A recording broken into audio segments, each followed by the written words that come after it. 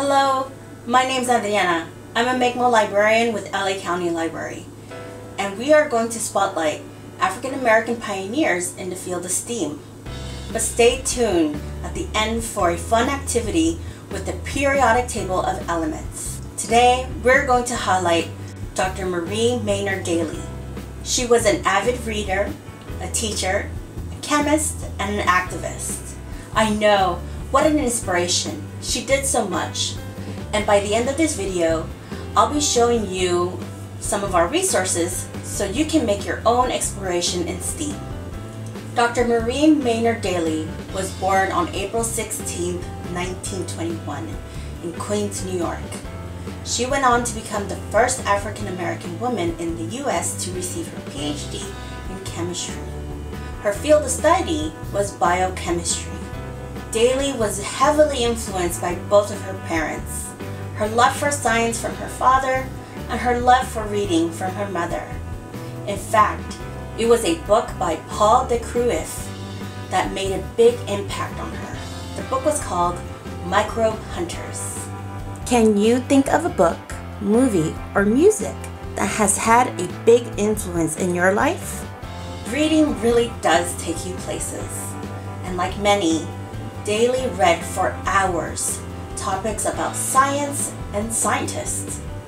After graduating from Hunter College High School, she was inspired from her father to study chemistry.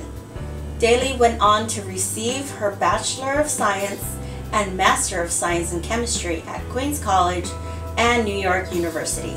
Fun fact, Daly received her bachelor's degree and graduated magna cum laude in 1942. And she completed her master's degree in 1 year. During her time at NYU, she worked as a lab assistant at Queens College, and her time there helped her with the cost of going to NYU, something that was an obstacle for her father, who had to drop out.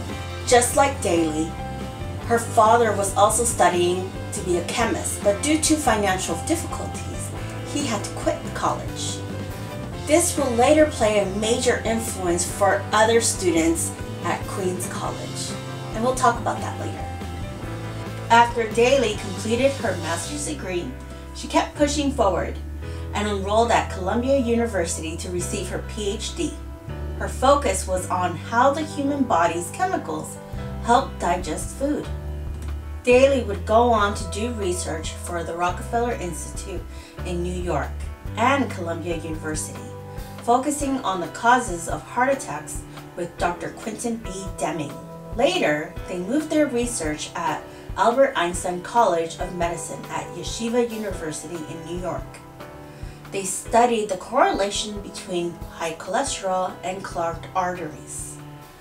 This also led to other groundbreaking discoveries in understanding how food and diet affects the heart and circulatory system.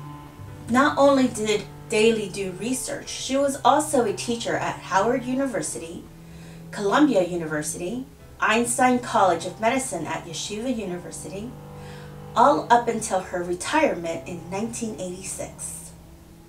Dr. Maynard Daly was a true inspiration. Not only did she open the door for others, but she held it open. Recognizing the need to encourage other people of color to enroll and graduate in medical school in the field of science, she started a scholarship program to honor her father for minority students who wanted to study science at Queens College. Now, after learning about Dr. Maynard Daly, and if you feel inspired to do a fun activity with chemistry, we're going to look at the periodic table of elements. Don't worry, we won't be mixing elements, but we are going to use the symbols of the elements to create words. This is a fun activity to get to know the different elements and understand their element number, symbol, atomic mass, and their category. But also a cool way to make art. Let's look at the materials we'll need. Paper, pencil and eraser, a square template, black marker, various colors like crayons, markers, or colored pencils, scissors, and of course a periodic table. First, use a pencil to trace the stencil square on your paper. I recommend filling the whole page. Afterwards, we're going to need a periodic table to create a word. Here, I have decided to spell out shark, and looking at the periodic table, I'll be using the elements sulfur, hydrogen, argon, and potassium. Within the box, I'm going to include the element number, and the atomic mass, not just the symbol and the name. Now, elements have different categories like noble gas or poor metals. To do this next part, you'll create a key and your choice of colors for each category. Using the periodic table of elements, you will color each element to its category of elements. It is up to you how you want to color it, but I'm going to add a simple border at the bottom and right side. When I'm done, I can cut out my piece and do it all over again.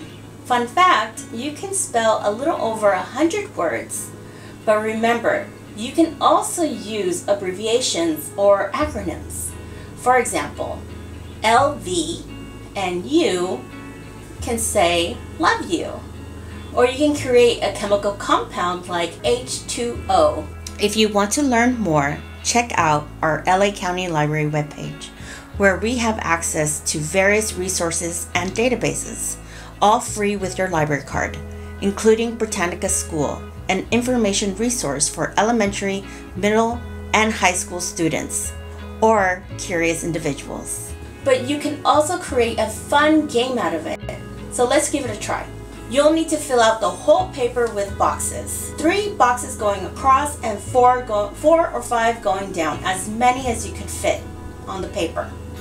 The purpose of the game is to create as many words as possible on one sheet of paper, using 3 boxes or less. Don't forget to use your periodic table as your guide. You can keep score with 2 points for every word, 1 extra point for any empty boxes, and half a point deducted for any repeated element symbols. You can also add challenges if you know the element name, symbol, atomic number, or category. Fun fact, the only letter not included in the periodic table of elements is the letter Q. Who would have thought the periodic table would be so much fun? But challenge yourself and see what's the longest word you can create. I hope you enjoyed learning about Dr. Marie Maynard Daly. And, of course, the spelling game with the periodic table of elements, as much as I did. If you're interested in checking out Changing the Equation, 50+ U.S. Black Women in STEM, to learn more about inspirational Black women in STEM, like Rebecca J. Cole, the second U.S. Black female MD, or Mary Eliza Mahoney, the first U.S. Black graduate at a nursing school. Please visit our website for up-and-coming events, and please click in the description box to fill out a short survey to help us plan for future programs. And don't forget to subscribe to our channel for new videos. Thank you, and bye for now.